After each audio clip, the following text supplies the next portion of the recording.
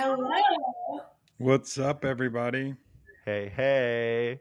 How are you? Welcome to the party first and foremost. Thank First you. and foremost. How are you both feeling? Feeling fab. The chat's popping off, so everyone's awake. Good morning, everybody, and good to see you, Evan. It's great to see you. It's great to see you. Awesome. Well, everybody, you're in for an absolute treat. When it comes to Ari, I think we've had the pleasure of knowing each other for like a couple of months now, in all honesty. So time's flying by. Everybody, she's one of the nicest people I've ever met in the world, but she's also an absolute rock star. By day, she's the chief growth officer at Sharma Brands, working real closely with Nick Sharma, a D2C consultancy that launches the biggest brands in the world. And by night, she pens her love letter to ecom, go to millions. I'm sure there's some of her 40,000 community members here with us today. So welcome Ari to the party, everybody. Thank you. I love the intro. Most definitely. And on the other hand, we have Daniel in the house. So Daniel and I haven't actually had a chance to like formally meet, but you're definitely someone I've respected from afar. So Daniel's a former D1 athlete and has a wide range of experience that has helped shape his view on creative performance.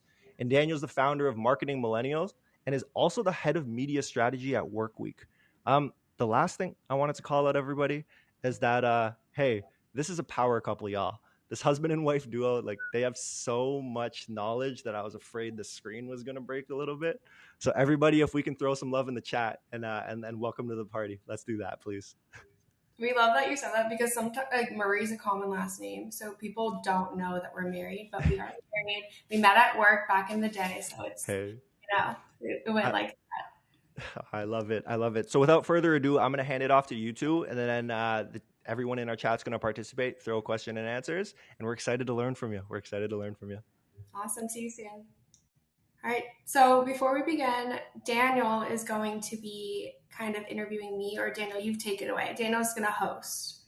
Yeah, we're going to frame this like it's a live podcast. And I'm going to interview my smart wife because she knows definitely more than me about this topic, but I'm excited to give my view as well.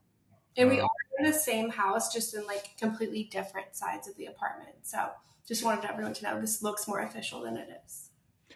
Well, I want to get started, Ari. I know the session title is creative is the biggest lever for growth. So why is creative the biggest lever for growth?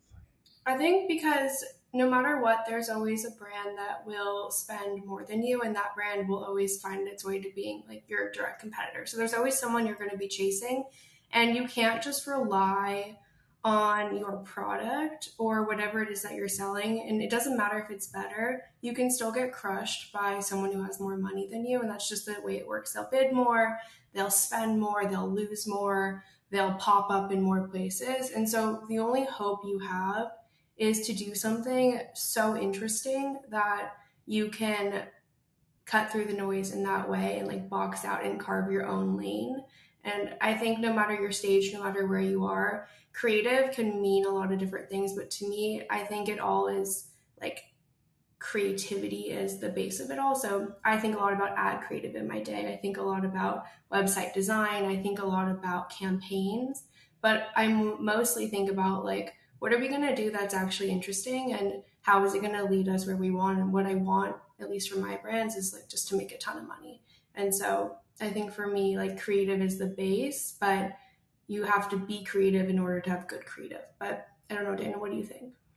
I think with the changing landscape with iOS 14.5 and it's getting harder and harder to target, creative becomes your targeting way to target, as well as creative is the way to separate through the noise. I think before 5 years ago, you can separate through the noise by doing great targeting on Meta or other platforms, but now you have to separate through having the best creative. And also with now AI and all this stuff, creativity is what's one thing that humans can do that can separate everybody. So I do think it's one of the most powerful skills you can have as a marketer today. Agree. I want to also go into what are some big lessons you've learned about creative or creativity throughout your career, Ari? I think the biggest lesson is that if creativity isn't nurtured in your team culture, then it's crushed. And by that I mean, like, I've worked places before where I used to be an e-commerce manager for many years, and I worked at really cool brands, and some of them were really well known. And I always thought of myself as a good writer. And so whenever we had like PDP copy or ad copy, it was, like in my role before I got the job, it was to write that copy. And then I worked somewhere and they edited like to hell everything I wrote. And they basically, like, in many different ways and many different words, like made me feel like I was a bad writer and my copy never saw the light of day. And then if you work somewhere where you think you are and you're told that, like, oh, this isn't how we do it, or that's against the branding, or even if you follow the guidelines but they just decide they don't like it, then all it does is it, like, sometimes doesn't let either the best idea win, or mostly it just crushes the person who's working on that thing, and then they stop coming with new ideas, they stop trying to do something interesting. And then I quit because I don't want to be treated like that. And then I went somewhere else and they thought I was the best writer. And then I went somewhere else and they liked me too. And they made me feel like I was smart. And over time, you start to realize that, okay, maybe I am like a great marketer who can think well and be creative, but only if you're given the bandwidth and like the reassurance that your ideas can be good. And now I write a newsletter that's read by over 40,000 people, and I think that it's great. And I never would have thought when I was 25 that I was decent at anything when I worked somewhere that crushed me. And so I think that that's the biggest risk, is it's not just about writing or creative. It's like every marketing idea, the best idea should win. Like when I'm in a room, now I lead a team and I am like grateful to do that. And whoever has the best idea is the idea we pitch to our client. And that's the idea that we represent and we push with like all of our heart. And it doesn't matter who the idea came from, because if you tell people that they aren't creative, then they have no choice but to not be creative. So that's my rant, but it's like pretty crushing to work somewhere where like you can't have fun and be creative. And that's the risk. I think a lot of internal companies that, like, as an agency person now, that's what I see. I see teams where some people you can tell are being crushed. And I see other teams where people are like happy. And the happy teams are the ones where we're printing money and we're spending money and everything's moving. And then the sad teams, I just like want to like hire them away and make them happier, because it's like I've been there. Sorry for the rant. No, Ari, I love when you go on your rants. I'll go into a little bit of why I think the lessons I learned from creativity quickly. I think the best way to be creative is through being the best consumer. I think really what a creative idea is taking two different ideas and connecting them together. So what I like to do to be more creative is have a consume a lot in marketing, but also a lot outside of marketing. So I can bring those two ideas together and make something new for my space. I think the mistake a lot of people do is they consume their competitors, they consume people close to them, but really you should understand your competitors, you should understand marketing, but the best ideas are going to come from the world around you. So be the best consumer, consume as much as you can to come up with more creative ideas out there. 100%. I think Daniel too has done this at like such a macro way. So the Marketing Millennials, which is Daniel's brand, it started as a curation, and it started as like, how do I bring the best marketers together? How do I share their best work and give them credit for that work and tell their stories? And I think in order for you to have found those marketers, you had to consume so much. And now your brand is like basically like accessible to all marketers, because they could one day like be a part of the Marketing Millennials, because the best creative and whatever they do is what you'll feature. So I think that you do this well. I want to you at Sharma Brands and in your career have made some great creative ad creatives out there. I want to know what are some elements you need to make a great ad creative. Well, you really need room And so the first thing we do when we get like a new brand that we're making ads for is we dive into every ad they've ever run. So we use Motion. I really do use Motion on every account. That's how I met Evan. We talk all day long, and my whole team relies on Motion. That's my pitch. And no one asked me to do that, just the truth. Like I would die without Motion. But anywho, the first thing we do, we get Meta access, we get Motion access, we hook up, and then we look through every ad that brands run, not just in this last month, but in this period last year. We look for winners, we look for outliers, and then we look for what's missing.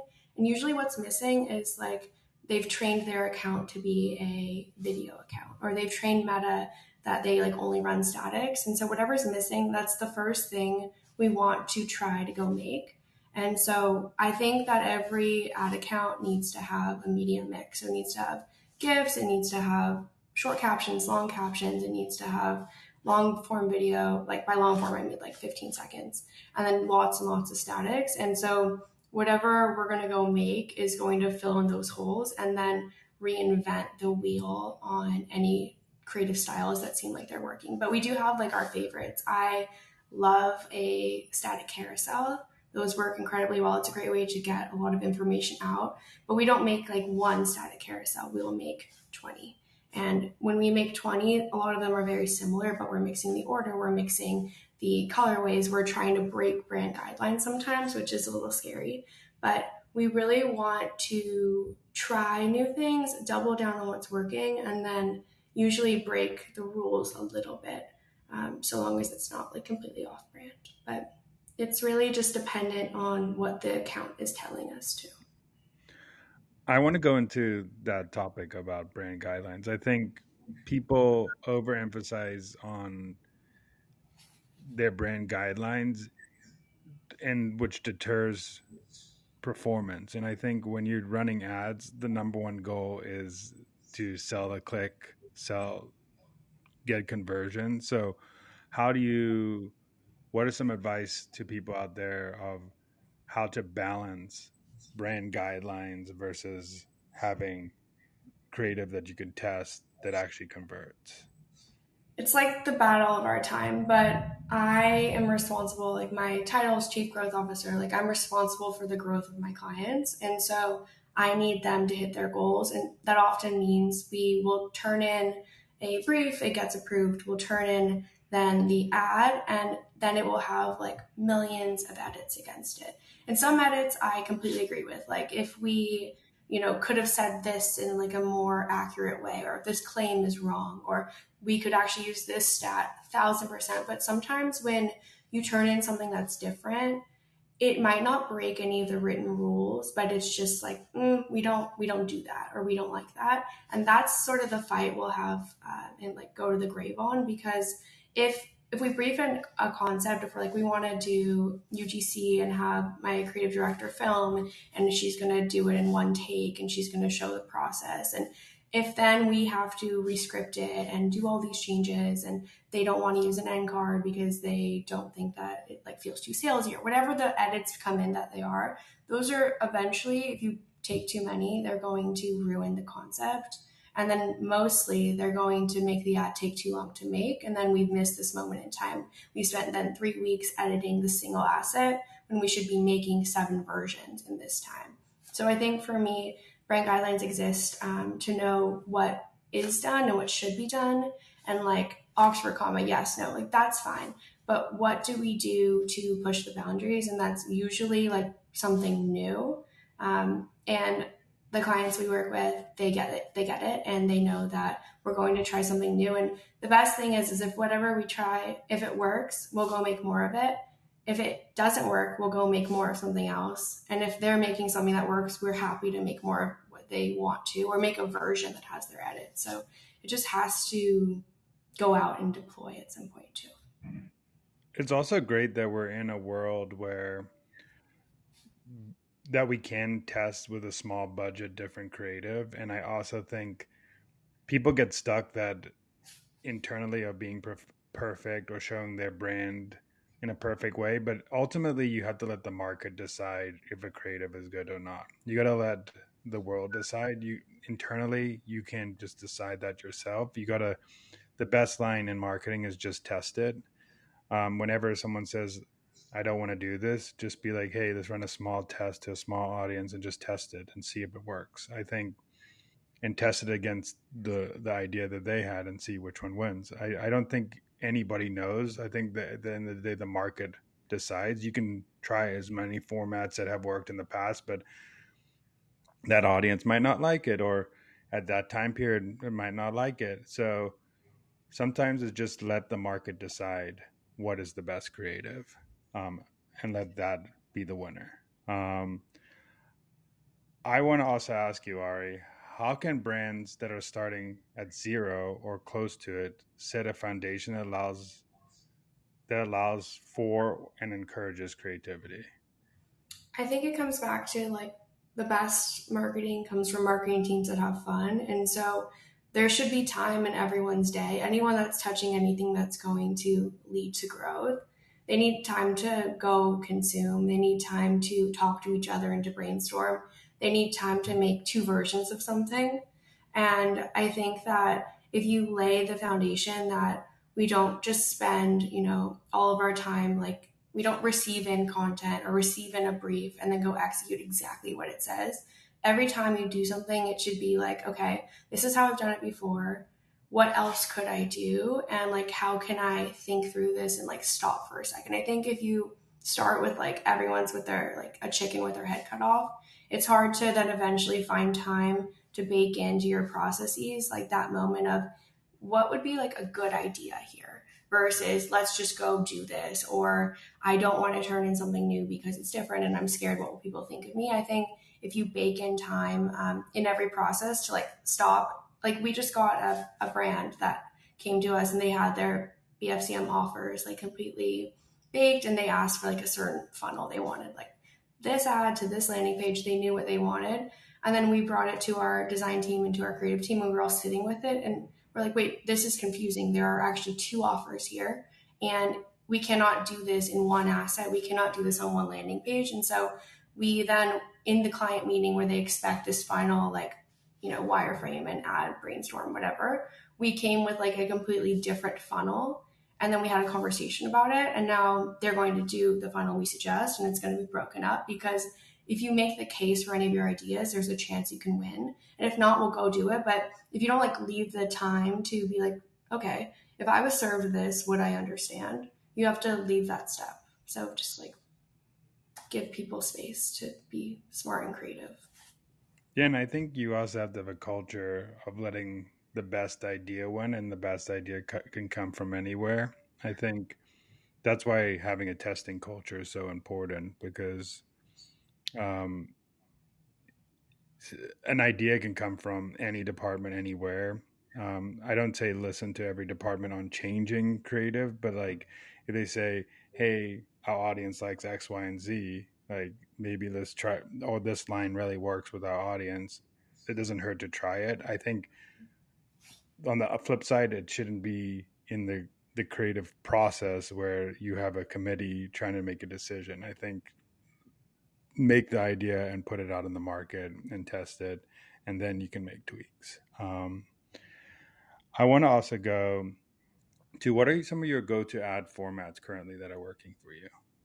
Static carousels, we love UGC. We love UGC whitelisted from the person, but then also the same content with a new caption from the brand account. I really love a animation. And by animation, I don't mean like just like random flying objects. I mean like the offer is the animation. Or if there's a free gift, that's the thing that's shaking in the static. But ultimately, my favorite format is the format that has the best results against it. And so I'm not precious about it. I just want many formats to exist in a single account and many versions. And I think what people often forget too is that if you make 30 different ads, they all feel really different. And then your ad copy is the same line that's like on brand or given to you by the brand. That's a mistake. And so we're also testing copy in the same way. We're testing the handle that's serving it. And then I think my favorite format too is when the exact ad unit matches to the landing page that's behind it. And it's like specifically curated for this fleet of ads that have the same colorways, the same offer, and like the same exact sort of like cohesion. I think also you made a great point of that creative is not just imagery. It's also the copy, the offer, what's involved in the whole process. I think people mistake that as just getting a video or getting UGC, but I think creative is the copywriting. It is the the ad for the format. It is the video or the static or the GIF or how whatever you say. It's all of it, and you have to focus on all of it to be successful. Really, Um, someone just asked what we think of ugly ads. I love them. I think that everything can just sometimes be overproduced, and I think that the best content is a mix. So I love high performance, like brand photo shoot assets that we can treat and make animations with. I love UGC that's from one take. I love like, non-perfect. Like I don't need everything to be like 8 pixels apart. Like I want it all going up, but I don't think all of your creative should be ugly. I think that all of your creative should be tested, and you can just like default that people online say ugly ads work. No, why don't you just try all types and use the assets that you have and then let them all go live? Sorry, I had to answer. yeah, what is an like a definition of an ugly ad? I think because I think people so the audience understand. An ugly ad is like something you wouldn't expect. Let's say the brand is Sephora, and you would expect Sephora to have really like perfect retouch photos and to use models and to have like, really high intensity, like gradients or really high intensity assets that are put within the ad to make them feel like very expensive, versus if like you had a photo of me who's like imperfect with the mascara and being like 30% off Sephora, like run. And that would be the ugly version. And I think there's a lot of ways to make an ugly ad, but basically something that feels like the brand didn't perfect it to the end of all time. That would just be like an ugly ad that would work would be UGC that's from like a real person who likes the brand, like a real customer, versus from a model or from a celebrity that you paid thousands and millions of dollars to. It's just the lo-fi, more organic feeling content. I want to go into how do you measure the effectiveness of ad creative? I measure it based off of the KPIs that we have for the account. And so for me, I'm always looking at ROAS, CAC, MER. I'm looking at CTR, and I really paying attention now that we're in Q4 to CPMs, just because I know that we need to like bring those down in order to have a shot at the rest of our numbers. So I think obviously we want for different content, we need to measure thumb stop and we need to see like retention and hold rate and all these things. But ultimately, sometimes the most interesting content doesn't actually feed the account. And so it's not just about looking at CPMs and just about looking at hold rate and thumb stop. It's about like, okay, this asset has like maybe 2 metrics that are off, but my highest metric is always going to be like CAC and MER because I care about the real money that content drove. So that's for me how I measure, but it depends on where we are in the year, how like quickly we expect the customer to move through. But we look at it all and we do use motion. When you get results back from the say what the ROAS is or whatever metric you're looking at to for success, how do you decide what to put more budget to, what to put less budget to? What more creative should we make versus what less creative we should make? I think we sometimes know we'll try like a big swing, right? Like maybe we'll try it'll be a celebrity brand and we'll try to not lead with the celebrity, and then we'll see that okay, no matter what we do, if this celebrity is in the first 4 seconds, we have a much better shot at all of our other numbers. And so then we spend more of our time and more of our energy spending against the ads where that celebrity exists in the front, and then making more ads like urgently where that celebrity is in the front, and making more ads that have the celebrity's name or whatever it might be. Or we'll see the opposite. I have a brand where the celebrity's like gotten into a little bit of trouble. recently, nothing bad, but just like, the internet. And so now we've learned, and what we've seen is that we should not lead with a celebrity because our ad comments are crazy and they're hard to manage and they become graffiti and we can't get the results we need. So I think for me, it's just about seeing not just like what a single asset can do, but if we see trends in the data. And my team is on the call right now too. And so Jake on my team, he spends a lot of his time looking for these trends, and like that celebrity first 3 second trend, we've made that change to our creative, and it's literally driven like millions of dollars in extra incremental this month just by like noticing that trend. And so I think you can look at things on a single asset basis, or you can look and say, okay, all my creative is summary. It's now like end of September. This is fatiguing, and like that's my hunch. And then you transition the same template into fall and you see what happens. And just like about like looking at it individually and then like macro as well. What brands do you think are doing it well? And what brands do you look at for inspiration? So the clothing brand Stod, I think that their ads are very creative because they found a way to GIF almost every single product, and they're producing like big collection style um, gifts that feel like you can really see everything, but there's actually like a lot of content packed in. And they're using the same templates every time. Like no matter what month I'm in, I'm seeing a Stod ad that has some sort of like animated collection that's coming in all at once. And it's just exactly to the season. And they do a great job of matching their ad copy. Stod, so Staud. I will drop it in the chat. Um, Love that brand.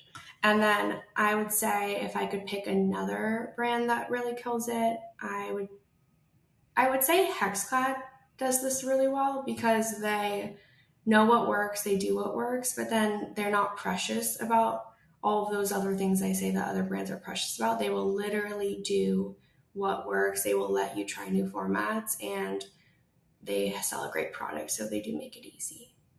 What about you, Daniel? What brands do you like? Yeah, I mean, I'm trying to think of ones that I like right now because it changes a lot. I think brands go through ebbs and flows of putting out great creative and bad creative. I really like Wilson right now because I'm really into tennis, and I think their ads kill it, especially for that. I also been targeted by.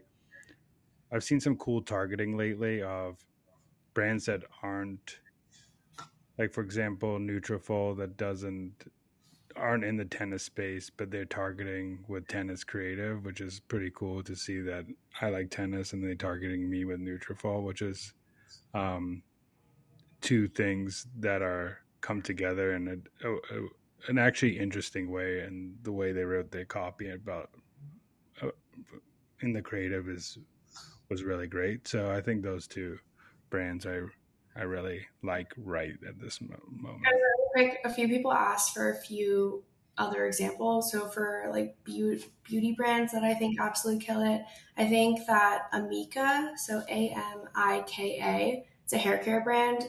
I think their ads play with color in a really perfect way, and their site plays with color in the same way. For skincare, I think U Beauty. I'll drop all these, but and I don't work with any of these. I just like them. U Beauty, they U Beauty times their ads really well. Like they are early to every promotion, they're early to every season, and their ad creative, like, is it going to win awards for like most beautiful or most complex or most expensive? Probably not, but it gets me because I will literally be like, oh, you know what? Maybe I should buy my holiday gift sets now because they put the offer there. They say this is the best deal, and they brought it to market like first day of October, and they're just early. And I think that brands that are early are great to watch because you can also, if you're a skincare brand, watch their timing for next year. Maybe you can't correct it for this year, but if you see other brands already moving and you note that now, like, okay, 2023 October, I want to move everything up by 2 weeks, then you should like remember that. And if you can't action it for now, you for sure can action it for next year. Awesome, Ari. Do you want to get some questions going? Yeah, I think Evan, if you want to come back up, we can hang out with you, and then we'd love questions from anyone that's listening. We could talk about this for 24 hours. Oh, thank you both so much. Absolutely crushing it with the knowledge. This is incredible. We have a bunch of questions that have been rolling in, and there's also been like a ton of upvoting happening. So what I'm going to do is I'm going to pull them onto our screen, and then I'll kind of throw them at both of you, just depending on where we jump in. And if one of you also wants to answer, feel free to make it happen. So there's a couple questions that are centering around like brands with smaller budgets. So Matthew has a question: can you speak to brands with smaller budgets where you have to be very selective with what you are testing? And this compounds into an Amanda question. Similarly, what are some of the successful strategies you have seen deployed to test with a small budget? Ari, maybe I'll throw that one at you first. Yeah, I love it. So I love this question because I think that I always think about if I ever started a brand, like I would be a small brand. And any brand that starts at zero, like what can you do when everyone finds examples that are like HexClad or huge or I don't think that that's always applicable to anyone that's listening. And I think no matter what you're doing, you can behave like a smaller brand. So what I would do is, let's say I'm a new brand, I've got $10,000 a month to spend on creative, including running that creative.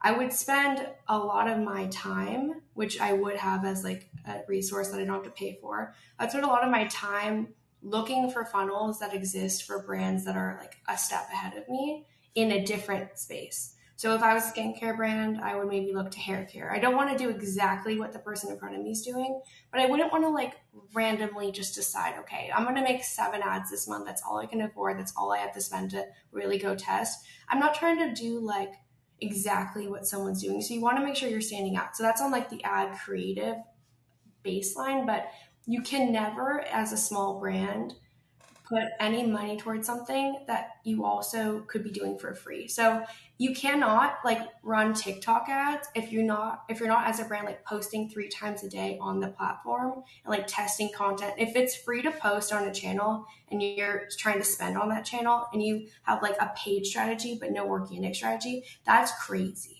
Like if it's free to post, you have to post often and you have to nurture every single comment and you have to look for winners in your creative when you post for free and then let that dictate what you go make. But my like big tip here is post like with deep intention organically, post often, get feedback, engage with every single person that dares to comment or like or follow your brand when it's new and make them feel special. Gift your product all the time and hope for extra eyeballs. And then when you're going to spend, like look outside of your exact niche, but don't go like too far out.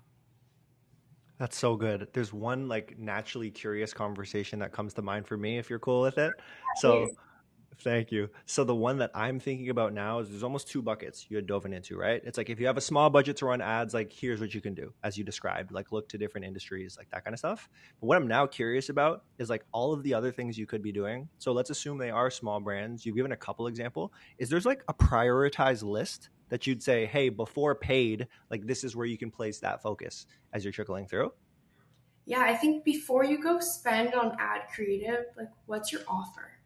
Like, is what you're about to sell, like, does it make sense? Is anything you're doing convoluted? If you go explain it to your dad, do they understand like why this is a good deal? I think sometimes too, like I think of my dad. My dad, like, literally is as savvy as like he could be if like he didn't care about the internet at all, but he still has to buy things. So like if I think about an offer, does it have too many rules? Is there no threshold for free shipping? Or there like sort of barriers to entry? Before you make anything, like it has to be a good funnel and you have to break that funnel and like think through if there's anything like not working on the site, not working in the offer, is anything not easy to understand, and then you go like make creative that clearly explains what you're selling. But you have to like first make sure you're making like a funnel that is not too complicated. I love it. And then the last part of that, just so people can walk away with an actionable step there, what I'm thinking about is would your advice be the same when building the funnel as it was to like the same with like lower budgets to run with your creative? So meaning look to adjacent industries potentially to see like what they're doing, or what would the approach be? I think so. I think we should also like put ourselves in the customer's shoes. So I'm a big like online shopper, and I pretend it's market research for my job. And so when I'm buying stuff online all the time, I'm looking at like the things that stop me in my tracks and the things that are agitating to me, or the things that I like. And often the brands I'm buying aren't the huge expensive sites that have every bell and whistle and that have been like set up by really expensive agencies. They're the brands that like have organic content and that have proof and that are clear. And so I think before you even look to other industries, you should like shop your own brand and go through everything yourself. And that would be the place to start, no matter the size. Very good point. Very good point. Okay, another question that we're seeing upvoted quite a bit is relating to AI. So Daniel, I'm going to throw this one to you because I know you had mentioned it earlier. So how do you see creative teams adapting to the, if we call it a threat, of AI? Yeah, that's a great question. I think people should see it as a tool to make them better at their job, not a threat. I think we creativity comes from humans. I think humans have an innate ability to feel pain points that are out there, and I think you as a human could do that. I think having a tool to make you superhuman that can make you 30-40% more productive in your job. I think the mistake is when people are anti AI because they think it's going to replace it. I think you should just learn it as much as you can and see how it can improve. But I do think I also play devil's advocate to it too. I do think that that's where we as humans need to, in the creative industry too, need to up our strategic game, up our creative game, up our other games, because simple tasks like making creative fast and sending ads out to targeted audience is going to become automated one point at one point. But having we still have guarded walls with Meta and Google and stuff like that, so we still always going to need people to look through a bunch of accounts until the internet, if it becomes more open. So I would say, to the point is, use it as a tool to be better at your job and up level your strategic creative game. I love it. I love it. And then Ari, this is something so applicable to your world too, right? Like wondering if you have any thoughts to add to this one.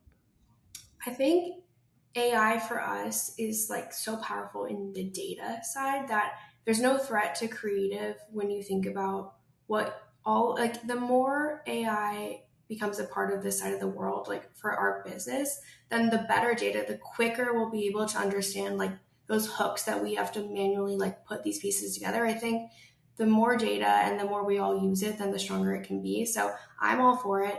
I think too, it like when we think about variations, maybe you need the original idea. Like maybe your team is just so smart and they know this product and they behave so well. Maybe they come up with that like perfect original idea, but copy variations or like quick, changes that someone would have to manually like we have ads that will have like location based ads that will have 50 versions that's the same template. Like I wouldn't mind like a little robot doing that for us. That would be phenomenal. And so I'm super open. And I think like anyone that's in this space is technical. And so the same way we don't mind when like Figma can spell check or whatever, like it's all just helping us do our jobs. And there's no threat because if you learn to use the technology, then you just are smarter. It's like people used to be scared of computers. It's like gonna happen, you know? I love it. I love it. There's a common thread of like efficiency that's created and lean into it and how you can best like use it rather than allow it to control you in the grand scheme of things too, is what I'm hearing. Awesome. Okay. Hayden has a question that is now the most upvoted. Thoughts on quantity versus quality. So I know you've alluded to some of this in your talk, but Ari, I'll throw this one to you first. I love this question. I think you begin with quality. You like decide these are the 5 like strategic concepts we want to make this month, like that we want to base our hunch around the market or hunch around the offer. Let's start with like really flushed out versions. Let's spend a lot of time. And then quantity, instead of trying to make 50 crazy ideas a month, let's go make 5 versions of those crazy 5 ideas and change just a few different things about them, get them all in market, and then decide which of the 5 ideas were actually stupid. And then we can make new versions and test and move. But I don't think anyone should be spending all of their time and money like thinking any idea should, no ad should take months to make. If you're spending months making anything, that might be quality, but what if you like put it up and like it's got like an under one click through and you have like a CAC that's $50 more than expected, and then like how wasteful is that quality? Because quality is in terms of like approved, it's not actually quality if it doesn't do the thing it's supposed to go do. So I would say like be intentional and like think about the quality of the idea and then make a few versions, get them out, and then decide which of those ideas weren't quality. But I'm not precious about any of it. And like, I just want whatever is going to work. And I think quality too can often like disguise, like we just want it to be perfect, and nothing's perfect unless it works. Most definitely. Then Dan, I'm curious on your thoughts here, because on one hand, I also know Ari referred to earlier, it's just like posting consistently. You pen your own newsletter and own site too. So I'm curious if you have thoughts on quantity versus quality. Yeah, I'm going to take it from a different angle. I think for organic, you need quality to get to quantity. I think you need at bats testing to know what works on the platform. I think if you put something out once a week or once a month, it's not going to, you're never going to know what's going to perform. And organic is a great way to see. It gives you instant feedback. Is this working or that it's not working? So at the beginning, I think you need at bats to get to quality. I also think people have a misconception that they think something is quality, but you have to, I said this earlier, I think quality is what your audience thinks is quality, not what you think is quality. So I think people spend so much time perfecting production and making this look pretty, or internally making this look great, instead of like putting together at 80% of the way quicker as possible, because I do think speed is a competitive advantage to get out in the market. So for at least with social, I think you need at bat reps to get to quality. I love it. I love it. It rounds out the entire experience. A question from Liam is voted in. I think this is going to be more to our like agency brains on the side, but also internal championing, I guess. But how do you balance branding initiatives and performance initiatives? How do you best feel about educating the client on the importance of performance marketing creative versus brand creative? Ari, you had touched upon some of this earlier. I'll throw it to you first. So no one thinks their baby's ugly, but there is a problem if you inherit or like work with a client, or you as a brand come into a brand and like, what if what's on brand is awful? And what if it's uninteresting? What if all the assets look the same or they feel really flat? Or what if there's just nothing about this that, no matter like how cute the copy is or how, we can treat the animation, if the base of the branding needs help, then that's going to hurt your performance. And it's really easy to market products that have strong like visual cues. And so I think that's not the question, but I'll start there and then I'll go into my real answer. So first of all, if your brand is like strong and if it's selling, and if we look at it with our editors, I have 6 editors, if we all look at it, we're like, okay, we can work with this. Let's go like push the boundaries. That's a great place to be. Let me then go like break some rules and get in trouble and like meet you in the middle of your branding. But if the branding and if the assets are like, what if you have a brand and you want 30 ads we have to make for you, and there's like 9 assets that the entire account has? That's a big problem. And so that's not the question, but balancing them both, this just happens too often. So that's just like a disclaimer that not every like brand that is set is like should be set in stone the way it is. But I think that like there's a question about like prestige or beauty brands or how should they treat ugly ads. And I think that like beauty brands have to sell to normal people. And so they need to like, I've worked at a beauty brand in the past where every photo was like retouched to hell, and our site was slow because we couldn't take the asset and compress it because of like the pixelation. And then that doesn't work because you're not actually showing anything like real. If you're a skincare brand and the skin's retouched, like what are you doing?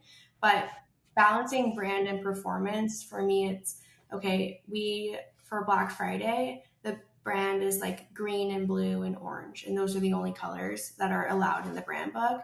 But I know based off my history and what I've just done in the past that a dark mode or like introducing like a moodiness for Black Friday like signifies to my shoppers that like this is for Black Friday. And if I just make this like muted ombre baby green brand like try to fit into this moody environment that they're going to go up against, then I'm going to not stand out. So we might turn in an ad that is on brand with the dark mode that we're pitching and say like, could we try this? And hope that they say yes and hope that one of them works. And I don't care which one works, but you have to be able to like push the brand and be receptive. And I think that you have to just try new things all the time. Amazing. Painting the story and then getting into the actual details. Daniel, I have a similar type of question for you, just related to like how to go about communicating some of this stuff. So Sean has a question of how do you go about convincing a person or a client to get out of their comfort zone and just let you test it at the end of the day? Yeah, I think it's a hard question to everybody's different. 100%.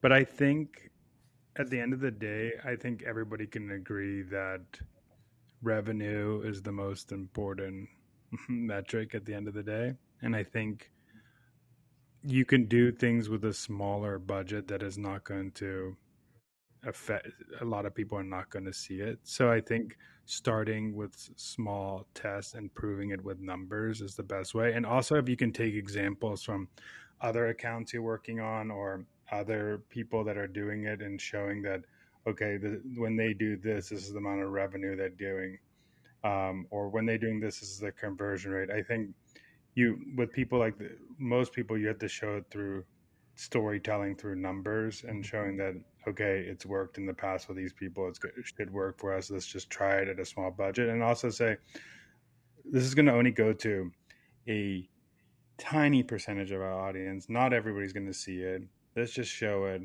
and test it and see what will happen. So I think the balance of how much do you actually care about revenue at the end of the day? Because I think a lot of people are not willing to, especially a small brand, are not willing to sacrifice revenue in the sake of making everything perfectly branded. I think most people can agree on that. I think the first goal for most brands are get revenue and then think about how to be branded once you actually start making money as a brand.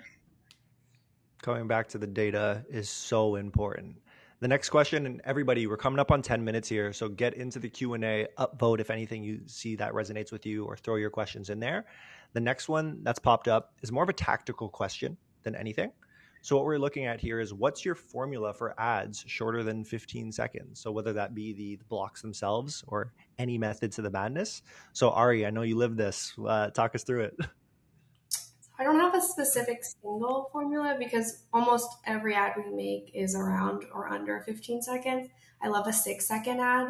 And I think that no matter what we do, like most ads are watched for just a few seconds if we're lucky. And so for me, the hook is like where any of us, no matter how long the ad, we have to spend the most amount of time thinking about and changing up that first like frame or slide. But I think whenever we think of an ad that's shorter than 15 seconds, for UGC that's tough. Like they really need to like show like a before after and then like an offer or whatever it's going to be, but it's still like very much can and should be done. And the formula, I guess, is like don't forget that there's a whole like other version of short form video content, which is GIFs. And I have worked at brands where we sell like a sweater and it comes in 19 colors.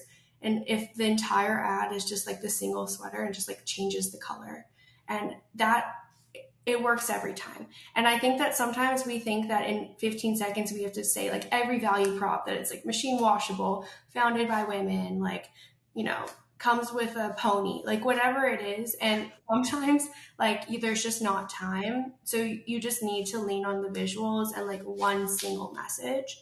And if you're going to cut and do like many different frames, then just pay the most attention to the earlier frames always. But I think in an ad like life cycle, like most ads are going to be under 15 seconds. And when they're under 15 seconds, try like a short 6 second almost always against any ad style. And then make sure that you just lean on color and on like quick pacing and changes. And don't count too much on music too, because I think that when an ad is like short, people try to put like a great song and they'll spend forever on it. And I mean, who listens to like my phone never has sound. And so I think we should just focus on like the initial message, not trying to say everything, and then just like getting them to click. That's all we need. We don't need to say why this entire brand exists. For sure. And something I'm curious about is if there are creatives that you're making that are greater than 15 seconds, so longer than 15 seconds in your world, is there a formula that applies there, or is it a similar approach in the grand scheme of things? Not really. I think it's Cool. similar. I think though for UGC or like a founder story, that's where we go past 15 all the time and it works really well. We have captions, we'll try like different cuts and try to film them like straight to phone on iPhone, but we still will always have an end card or almost always have an end card. We will still have captions and then we will just kind of do many different styles. And I think we even go past 15 seconds when it's not UGC and it'll just be like a long form story or animation or whatever it might be. But that we consider like a brand hype reel. And those are the ones that have like really quick pacing and like lots of different colors and animations and tricks. But there's no formula because I want all of them and I want them all to be really different. I want it all. Let's make it happen. So the next question that's popping up here, and I'm going to throw it to both of you. Maybe Dan, you can jump in first. But can you both talk about key discussions that you've had with your media buying team to get them to align on how you're deploying creative? Ari, you want to take it first? Yeah.